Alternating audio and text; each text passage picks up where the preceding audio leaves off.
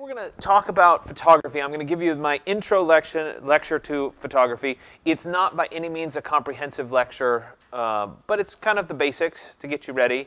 We'll talk about how do you get better quality images, how do you compose images. We'll talk about compositional strategies to get you ready. And then you probably have already pre-read the exercise for today. The first part of the exercise, you're going to find an example image that you think has good composition. You'll post that image and tell me or tell the class what compositional technique they're using or what combination of compositional techniques they're using and why you think it's a good image. And then you go out and you will take a bunch of photos. I give you the rest of the lab period today to take those photos with the assumption that you're going to go out and take pictures. If you don't go out and take pictures and you go work on something else or whatever, that's okay with me, but before next class, you have to have all the pictures that I'm asking for. So I'll go through the list at the end, but you'll need those because next class when you come in here, we'll start in Photoshop and we'll start using those particular images. So I want you to use your own images. I don't want you to find images online because you'll learn a lot more if you had to take the picture, and you'll learn how you screwed up and then how to fix it, essentially. So we're going to talk today about introduction to photography. And I'll start first with a definition of terms, just so that we have some even playing field to kind of talk through. And when I talk about what a camera body is, you have some idea of what that would be. So a camera body is essentially a light-proof box. And that's what it originally was. It was a box with a piece of sensitive material in it, i.e. film. And you would expose that film to light temporarily, and that would give you your picture. It's come a long way. We don't use film anymore. It's all digital, but essentially it's the same concept. We have a light-proof box. It has some kind of a sensor in it. In this case, it's not film anymore. It's a digital sensor, and you expose that digital sensor to light. That's how you take the picture. Aperture is the circular opening in the lens that lets the light into that camera body, or into that light-proof box. And so this is the same whether you're on a digital SLR big camera like you're a wedding photographer, or whether you have your phone out and you're taking a picture, the concept is still the same. And that is that this is the amount of light that can get into the camera based on how open that lens is. And that can be very different, depending. Depth of field, and you guys have all seen this before too, is the amount of the final image that's actually in focus, the part that's sharp, or the part that's clear. Generally speaking, the smaller the f-stop, and this is a weird one because we refer to aperture as f-stop, and it's kind of an inverse relationship. The smaller that number, the larger the aperture really is. So the more light that comes into the camera, the smaller the depth of field. So the bigger the lens is, the more light that comes into the camera, the narrower the depth of field. And I'll show you a slide that makes more sense of this. It results in a blurred background, is essentially. So here's two examples. First one is an f1.8, so it's a very big aperture, a lot of light coming into the camera. 1/60th of a second in exposure, the ISO is at 1000, and it's a 50 millimeter lens. So I'm giving you just some parameters on how this particular image was shot. And if we look at this, we can see that really just the edges of these flower petals right in here are in focus, and everything behind, everything going that way, and everything in front, everything going this way, is blurred out. So we're controlling what somebody's looking at by blurring out the background. And you've seen this happen like with portrait shots of people, where you have the nice glamour shot of the person and everything behind kind of blurs out and goes away. The opposite of that is this slide over here, where we have an f8, so much smaller aperture, less light coming into the camera. It's 1/250th of a second with an ISO of 125 on a 135 millimeter lens, which is like a telephoto lens. And when we look at this, almost the whole picture from the foreground down in here to the plants all the way to the background, those hills there, those are all in focus. So it's the opposite. So if we're shooting in landscape, we're trying to capture the whole landscape. We don't want the background blurred. We're going to do the opposite. Sorry. Apparently I talked too long. Oh, come on. Really? Yeah, I try. All right, so here's another example, and I think this one helps kind of explain it a little bit more. So in this scenario, we have the aperture down here at the bottom. So this stuff is showing us what the camera lens looks like. So how much light is coming through, and then we see the tape measure here that shows us how much of the tape measure is in focus. So as we progress, and you can see this going as we go along here, when we get to the very end where the camera's wide open, you can see that's just a very little tiny bit that's in focus. And everything in front is completely blurred, and everything behind is completely blurred. So these are the opposite ends of the spectrum. The smallest lens here is going to give us the most of the tape measure in focus. So I think this kind of helps set up that parameter. This is something that's important to know because you have to decide how much of that final image you want in focus, how much of it you want blurred based on the type of image you're going to be taking.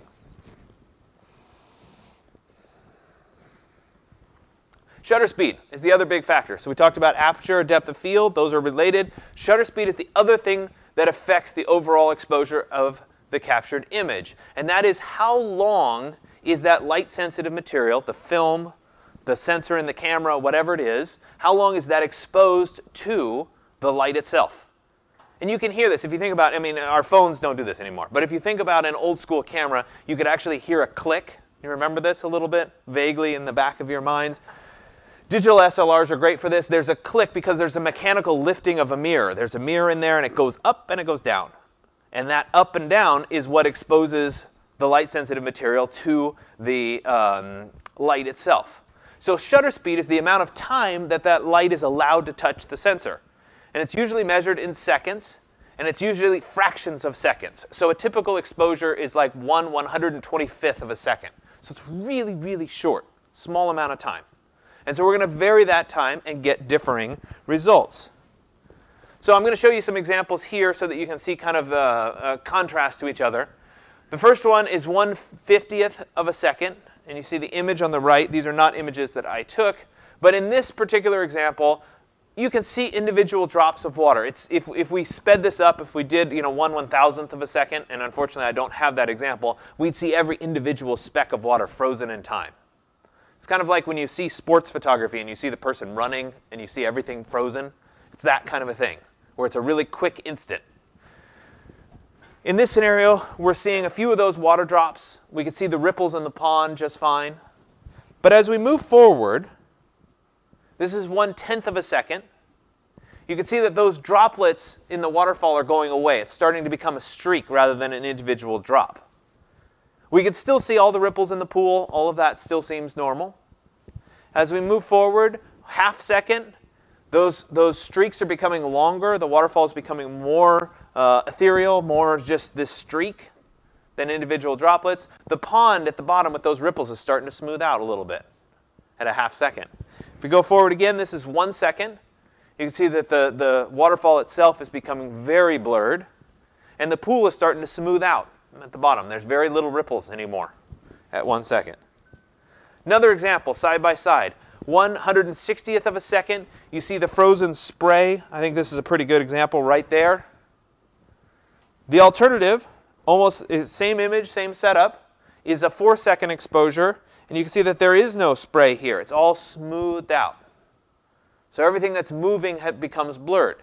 There's nothing to say that one of these images is better than the other. Either one of these is a great image. It's well composed. It looks nice. It's a matter of preference and what you're trying to show. Are you trying to show that blurring through time? Are you trying to show that movement, or are you trying to freeze it as if it's an instant in time? And that's just the intent of the photographer, him or herself. ISO is another thing that affects the overall image. And you've seen this, even though you don't realize you've seen this before. ISO is originally designed to mimic the film speed. So you used to, and believe it or not, I was old enough to actually do this, where you went into like the drugstore, and it wasn't CVS at the time, it was like Long's or something, and you went in, or maybe you went to Wolf Camera or one of those photo places, and you walked in and you said, I need to shoot some sports photography, I need really sensitive film, can I buy some ISO 1000? Or can I buy some ISO 800? It was specific film, like it was different. Or I'm doing standard photography, let me buy an ISO of 100. And you'd load that in the back of your camera to take your picture. So you'd think ahead of time, God, I'm going to have to change the settings on the screensaver. Either that or I have to start talking less. One or the other. Oh, come on.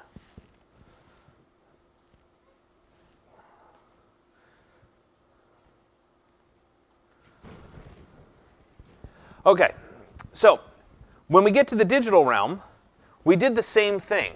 And all we do here is we can, on the fly, change how sensitive that little photodiode is in the camera.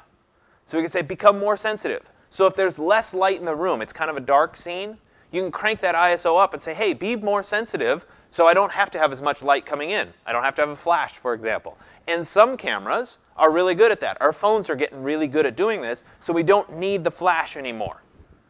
The problem is, we can get this. Anybody taking a picture that looks like this, where we get all these little speckles in it? This is when the ISO gets too high. So our sensor becomes too sensitive, and it picks up artifacts. It picks up wrong colors. It's just cranked up too high. However, if we have a good camera, we might be able to boost that ISO up quite a lot and not get the distortion, and not get those little artifacts in those weird colors. So a lot of the good cameras now are focused on increasing ISO without compromising the image quality itself.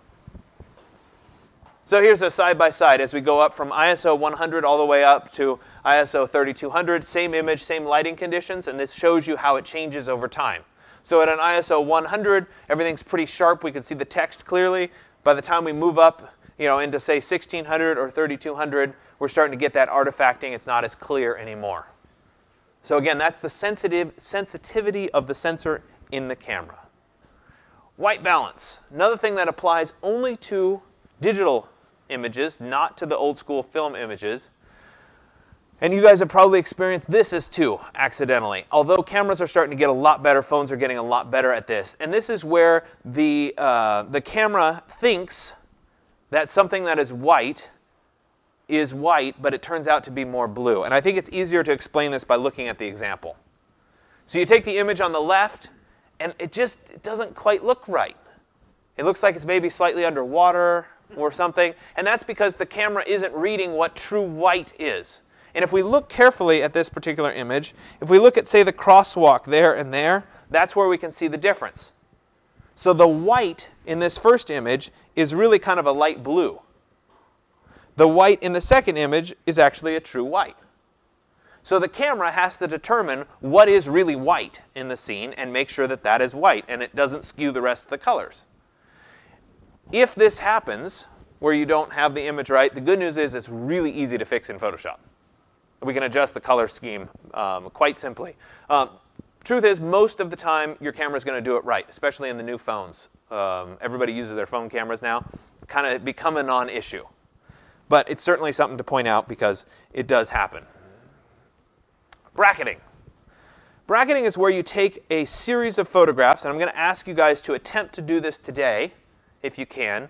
And what a bracketed set of photographs is it says, take the camera, take the photograph that looks correct. So if I was setting up an image and I was going to take a photograph of you guys in this room, let's say I was standing in this corner and I was going to take an image.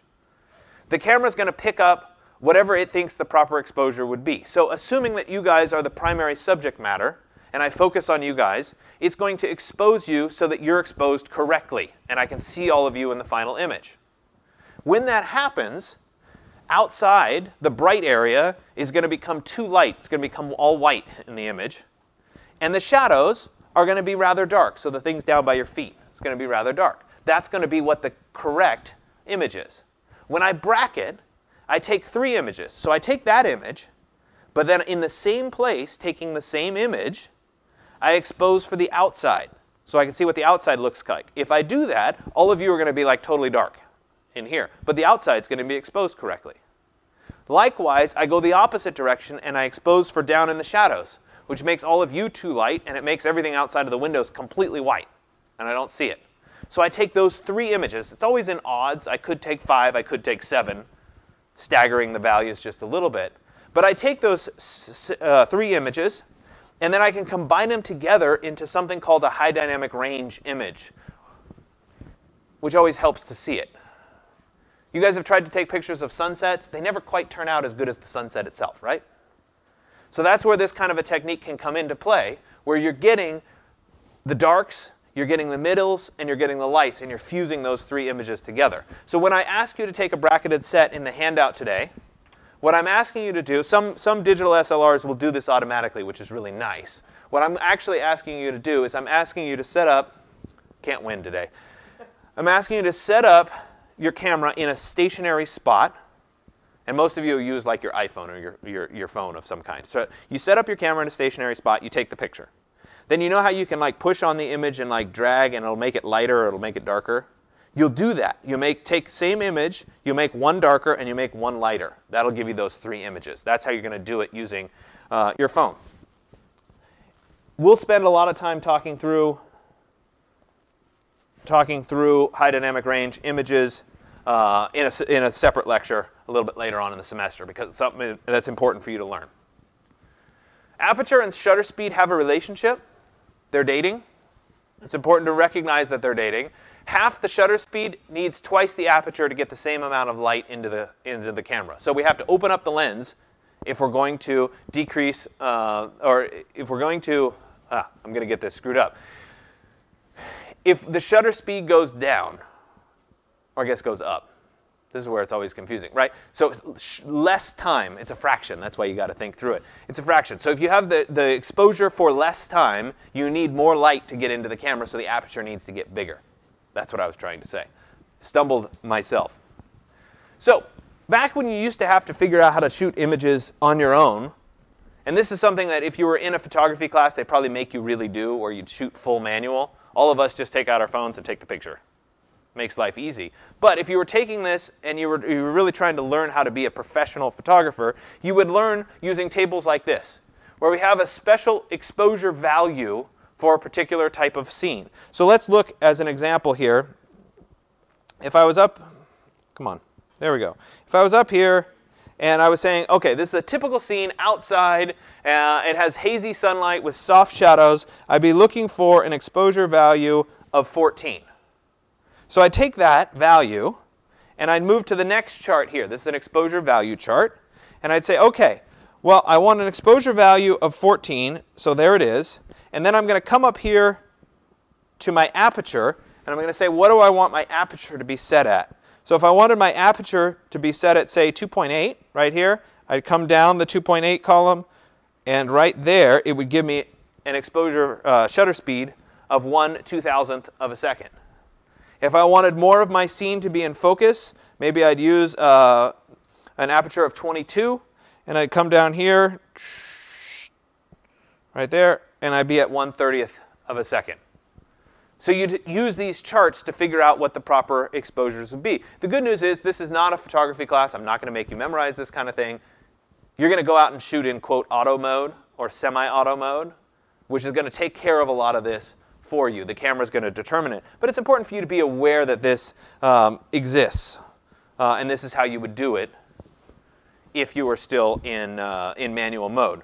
So that's exposure value. The next thing here is exposure compensation. Different topic. You guys have seen this. You've all interacted with it on your phones. And this is what I was talking about when I was talking about those bracketed photos where you say, what I'm seeing in my phone doesn't quite look right. Let me drag it and make it deliberately a little bit darker or a little bit lighter because it's just not quite right. So we're compensating. The camera thinks this is right, and we say, no, make that a little bit darker or make it a little bit lighter. Most of the time you go a little bit darker. You go to -1 or -2. Let me show you an example. So this is our standard exposure in the center. If we deliberately want to make it lighter, we'd exposure compensate up in the plus value. So we start at 0, we go up to, say, 1.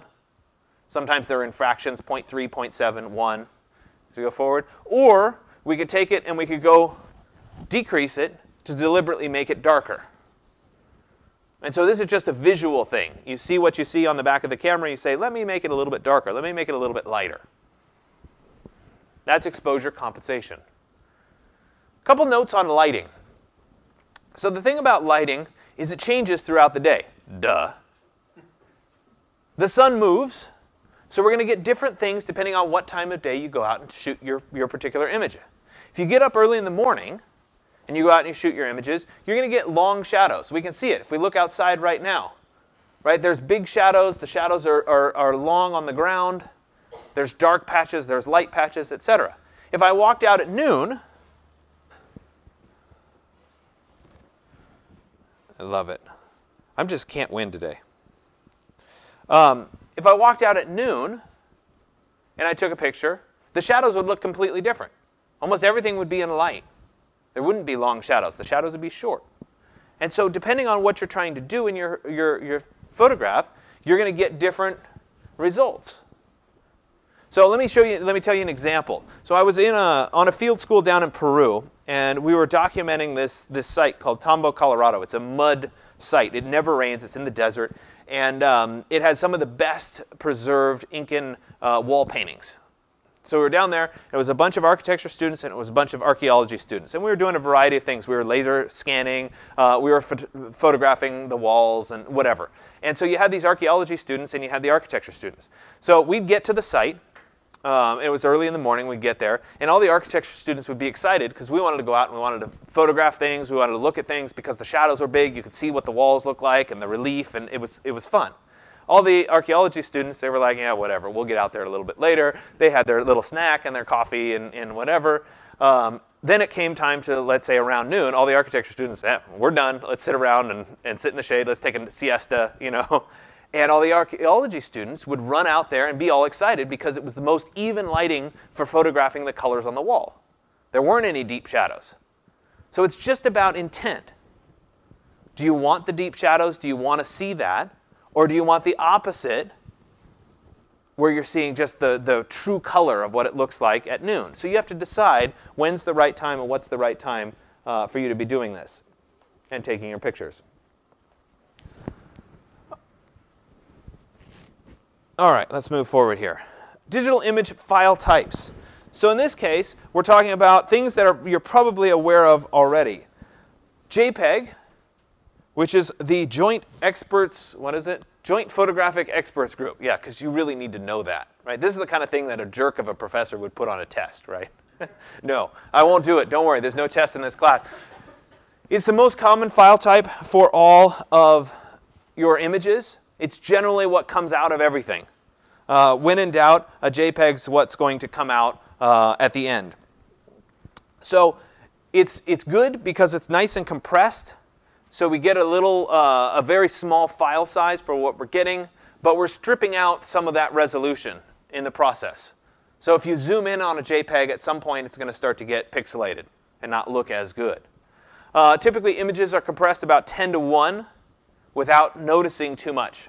So instead of having a 10 megabyte file photograph, you shrink that all the way down to 1 megabyte, which is great for storage space. Although in this day and age, we have so much storage space, it kind of doesn't matter anymore.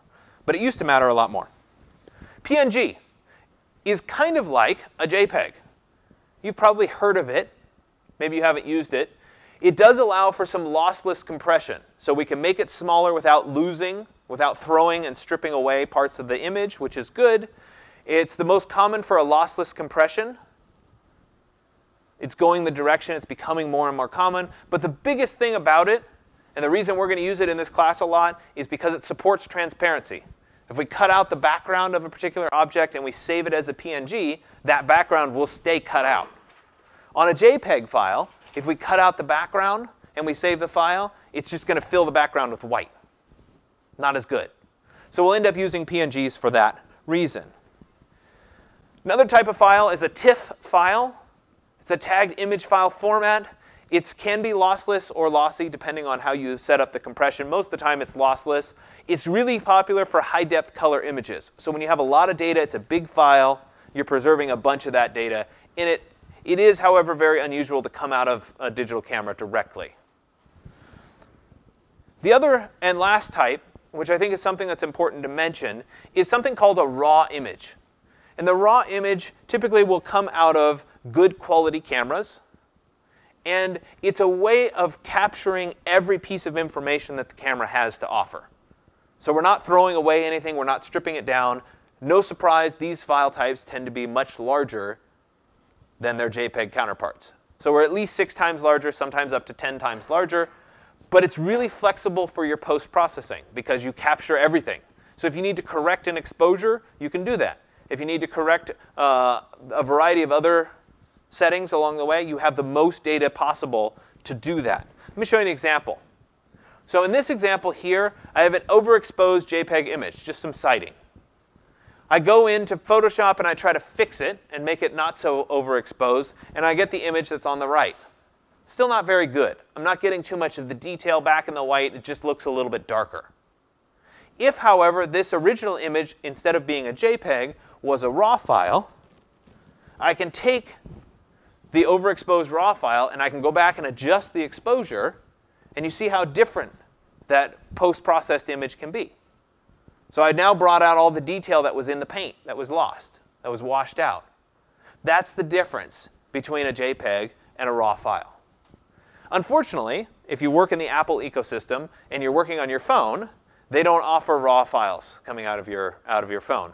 They have their own quasi-RAW system, which essentially the goal there is it's kind of their live photos where you can go back and you can change which photo it took. It's kind of taking a mini video and then taking a still out of the video. So the presumption is if you screwed up your something blurred or whatever, you can pick a different key image out of that live image. So you can make adjustments that way. So it's kind of a hybrid system in the Apple ecosystem. Anyway, on we go. So your camera. I threw a few of these slides in there because they're, you'll see it in a second. It's so funny because it's retro. It was like 12 years ago I made this slide, and it's pretty funny. Anyway, this is how the sensor works. This is much larger than the sensor that's in the back of your phone. You can tell it's a lot bigger. But this is how it works. Essentially, there's some filters that allow the colors to be separated.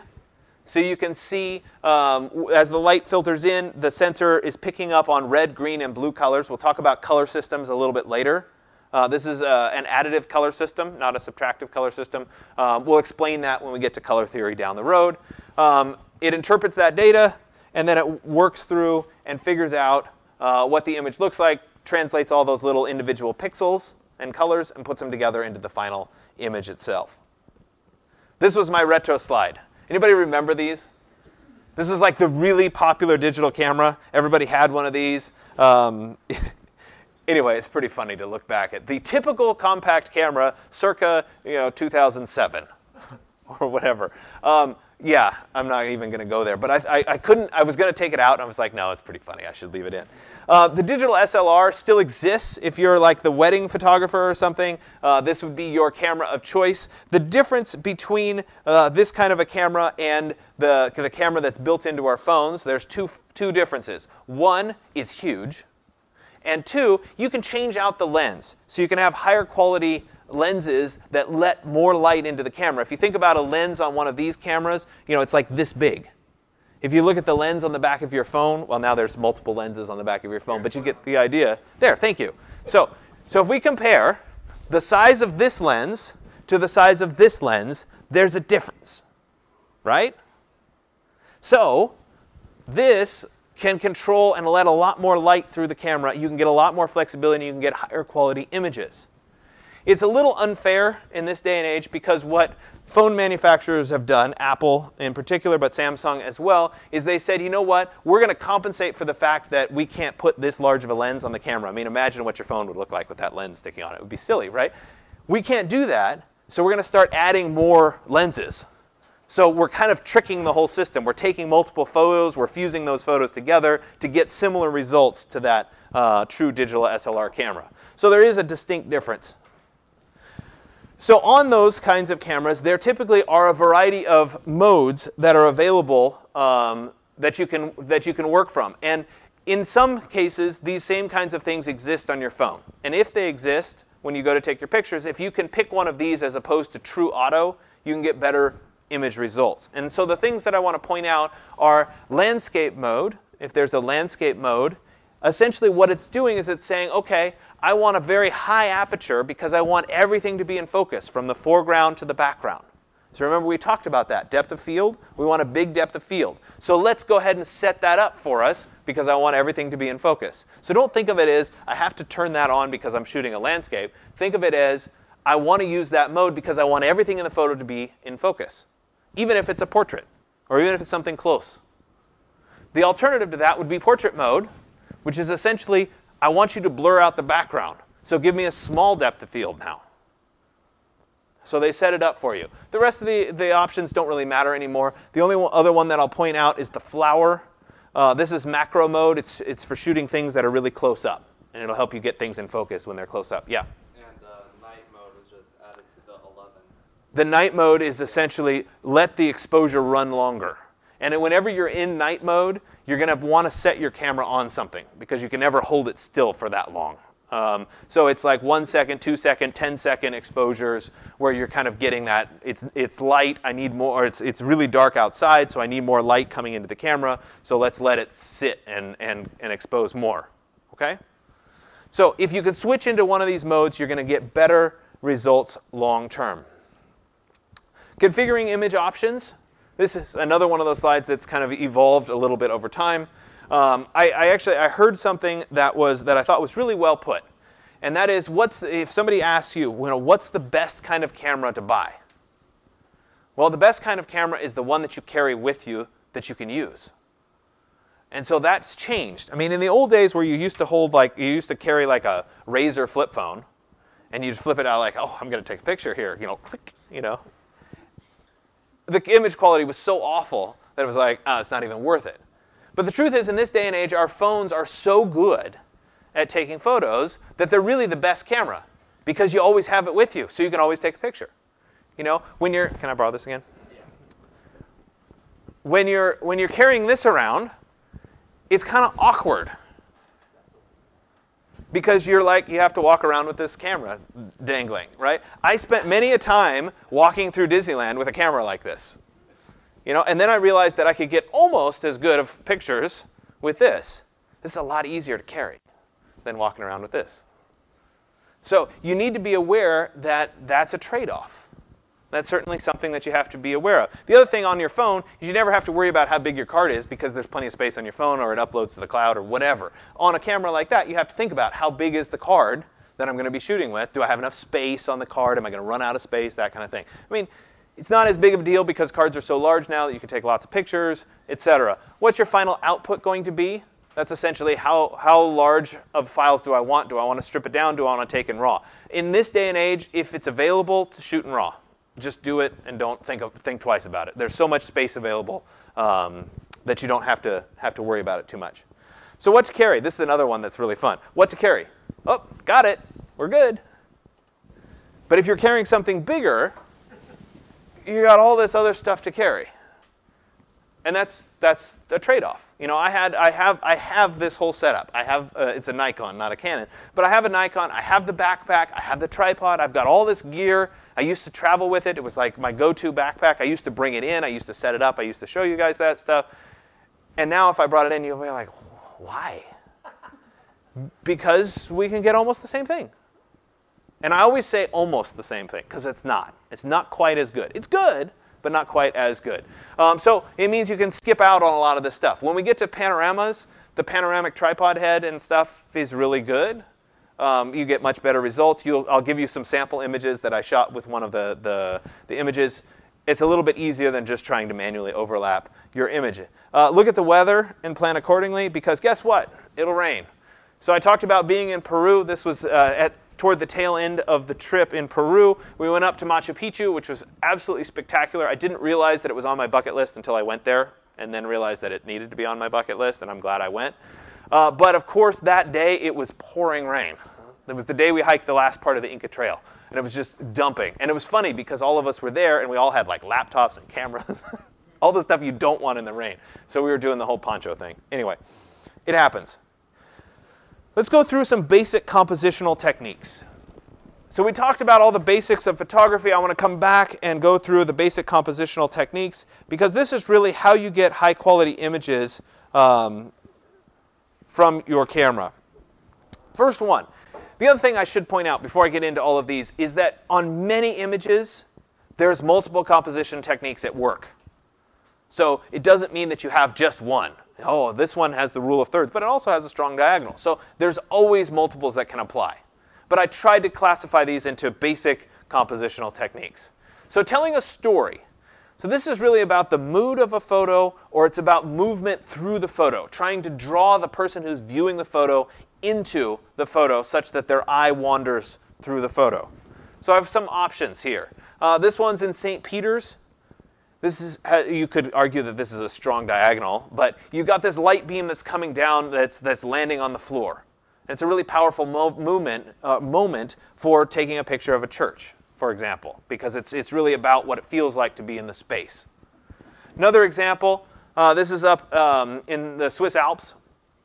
And you can see in this particular photo that there's a trail that starts, it actually winds its way right through that little crack, then it comes down here and winds its way all the way along here and way back over there.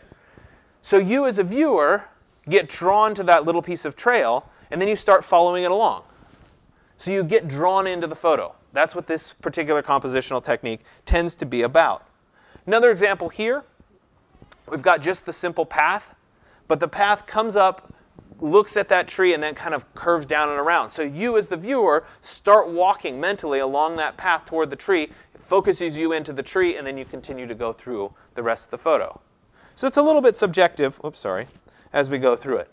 Another example, this one you can't see as well, but this is up in the Andes.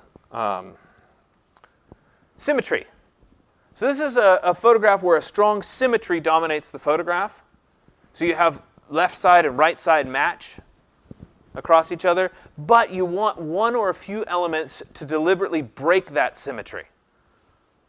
So you have the symmetry, and then you want to break it with something. So let's look at an example here. This is Brooklyn Bridge in New York. So we've got a strong symmetry. The structure is symmetrical, but we've got all the people on the right side and nobody on the left side. So it's activating the image. So you always want in a symmetrical photo to have something juxtaposing the other side. So we have the symmetry, and then we break it on purpose. Another example here, we have the strong symmetry with the couch. The pile of dirt in the corner is different. It breaks it. So always focus on what breaks that symmetry. A radial composition is where you have something really strong at the very center of the photograph, and all the elements go around that particular center. It can be really effective for setting up like a portrait shot of a family, where you try to center everybody around somebody else. But let me show you some examples. So this one, it's actually the air. It's the empty space that's the strong point of that radial focus. This is inside an ice cave in Switzerland. If you can ever go ice climbing in Switzerland, it was awesome. Hanno, the ice climbing guide, he was great. Anyway, totally worth it, totally worth it. This was inside the cave looking out, and you've got this symmetry between these two melting ice points. And it's right in the center, and everything else works around the outside of that cave. Tunnel vanishing into the distance. So we've got that center point of the focus of the image, and then everything radiates out from that center point. Next image here, I love this image. I think it's fantastic. Setting up the hot air balloon, we've got that strong center point, and then we've got all the radiating points coming out of it. And then you've got the people down at the bottom that kind of break that radial composition. Strong diagonal element captures your attention, directs your eye through the photograph for a strong diagonal. Could be abstract. So this is just sand on a beach. This should look familiar. This is that DVC book drop, but we've got the strong diagonal that are opposing the 4x8 sheet of plywood form. Another example here of a strong diagonal, something in perspective. We've got the train and the tracks at night forming that strong diagonal. Overlapping layers. This is a good one for architectural photographs, where we're photographing something that's in the foreground, something that's behind it, something that's behind that. God. You can tell that obviously my settings aren't quite right for now that I'm back in the semester. Everybody's a little rusty, right, when you come back. So overlapping layers. In this case, we have the door that leads to the wall with the window, which leads from the window into the space beyond. So it's layering up as you go through. Just for perspective, this is that Tambo, Colorado in Peru. You can see the preserved wall paints, mud buildings, very, very dry desert. But it was all these little rooms and niches and one space into the next space into the next. It doesn't have to be architectural, though. We can look at something like this that's in just a landscape. And we can see the overlapping layers. We've got the foreground that would be this kind of meadow area, followed by the little bit of tree line. So I'd say this is number 1. This is number 2. 3 would be the pond right there. 4 would be this line of trees. 5 would be this meadow. 6 would be the horizon. So we're layering up as we go through in this composition. Now, of course, there's other rules that apply to this photograph as well. So if you take nothing else away from the lecture, I saved this toward almost the end, and that is something called the rule of thirds. Anybody heard of the rule of thirds before? A couple people. Oh, all right, here we go. This is good. This applies to everything that you do from here forward. It applies to all of your little posters that you make, all of your graphic compositions that go on the wall, everything. This applies. And the rule of thirds is simply to take what you're showing and divide it into thirds. And we end up with that grid. There's 9 squares in the grid. And we're going to take our primary elements and put them on the intersections of those grids. And just by doing that, you will instantly make your photographs, or your compositions for that matter, significantly better. Let me show you how. So here we got a picture of the Statue of Liberty. And so in this scenario, I could have taken this photo and centered on the Statue of Liberty. But notice that if I did that, it would deactivate the space. If this photo was right here, for example, if we were looking at it that way, we don't see, there's no space of what she's looking at. There's nothing about the context. It's just about, here's the element. People do this all the time when they take pictures of people.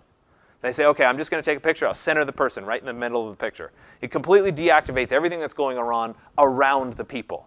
So what we want to do is we want to take all of that away, and we want to have our primary space right here in the photo. It's empty space, but it gives you a sense of what she's looking toward.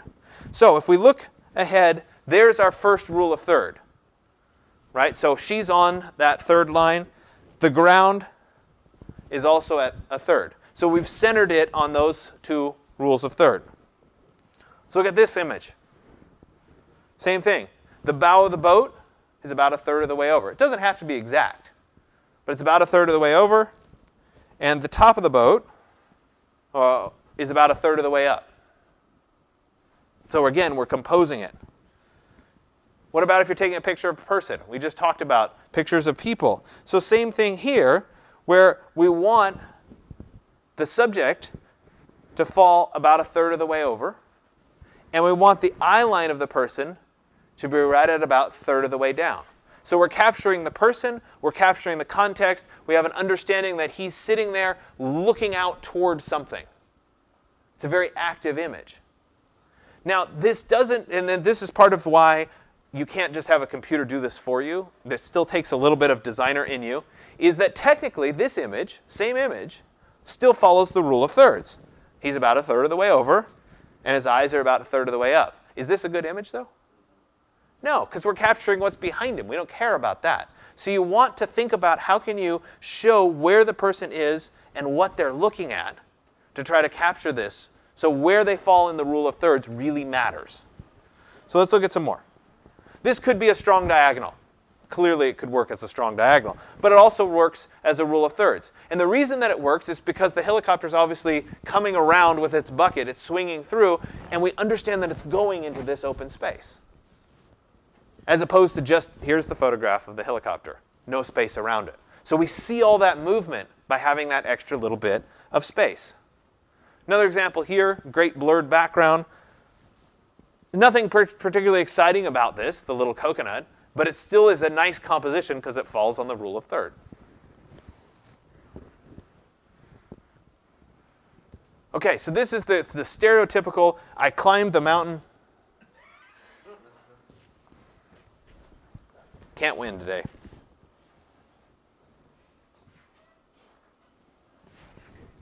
Stereotypical, I climbed the mountain. Let me take the picture because I arrived at the top of the mountain. If we just, and actually I should do this where I show this as, right, if I cut the image right here and we ignored the rest of the mountain for a second, it would be an image of the 2 of us standing on top of the mountain. Okay, that's cool. But by taking it with the rule of thirds, let me back that up for a second, we understand the context of where we came from and what we accomplished. So it's not just about the 2 of us at the top of the mountain, it's about this is the 2 of us and look where we came from. It's a much different photograph by following that rule of thirds. Right? And our feet happen to fall about a third of the way up.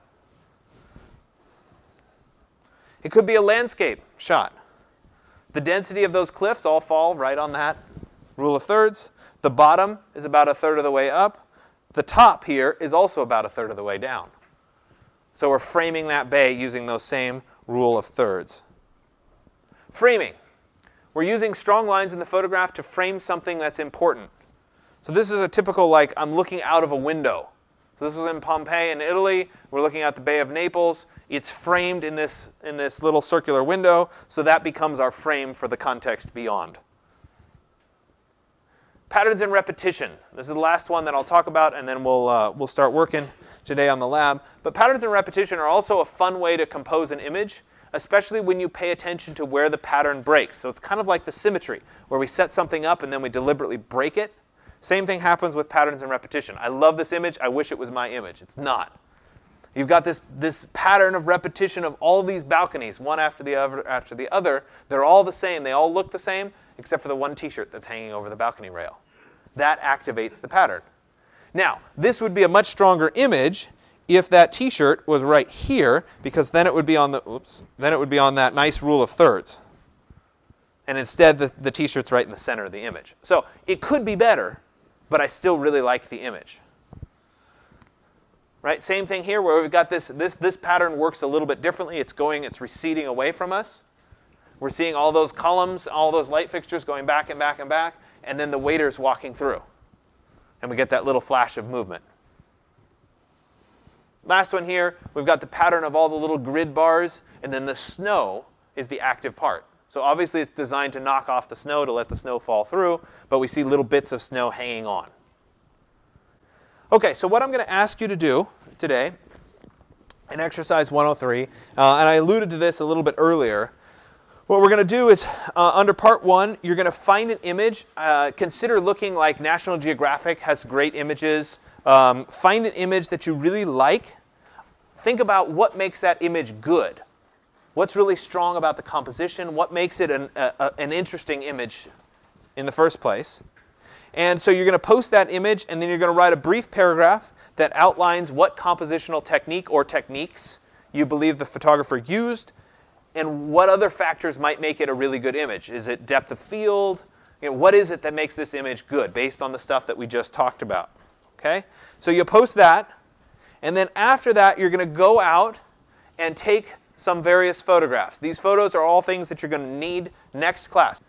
Okay? So you're going to do that, and you're going to go out, and you're going to shoot these things. First one is 5 pictures that are buildings, 5 images of people. You might want to ask people if you could take their picture first. Sometimes people get really wigged out if you take their picture without asking them. So maybe take pictures of your friends or something like that. When I talk about 5 images of people, please include the whole person. Don't cut them off at the waist, feet, all the way to the ground, all the way above their head. Include the whole person. There's a reason for this. We will use these later on in class, I promise you. So, whole person. Okay? 5 detail images of textures or patterns. Remember, pattern repetition, break it with something. Okay? 5 detail images of textures and patterns. 5 photographs taken from unexpected angles. That means you can't take all of your pictures at eye level, which is what everybody always does. So you have to get high, you have to get low. So unexpected angles. Whoops. I need the other half of the handout here. Here we go. 4 close-up photographs. So get really close to something and take pictures. 4 of those. 1 bracketed set of images. You will try your best to do this. If you don't get it right, I have samples that you'll play with when we get to that lecture, but I'd like you to try. So remember, if you're doing it with your phone, you set your phone on something to start. Take the first picture, deliberately under, deliberately over exposed to get 3 total images. 1 handheld set of panorama images, at least 3 images. This does not mean get out the pano mode on your phone and swing your phone. That's not what I'm asking for. There's a reason I'm asking for these separate images, because I want to talk about how they come together, how we mask, how we combine images. So it's something for later. It doesn't have to be the best images, I just need those images. If yours don't turn out, I'll have samples for you to play with as well. So on all of these ones where I'm asking for something specific, like the bracketed set, if it doesn't work, I have samples. So it's just better if you actually take your own set going forward. So when you go to take those, they need to overlap. It's best if they overlap by about a third. So if you have that rule of thirds grid on, just try to overlap by about a third as you take your pictures. Okay? So at least 3 pictures that overlap, because we're going to combine those into one image down the road. One self-portrait. And then I want you to take 25 or more images that you just want to take.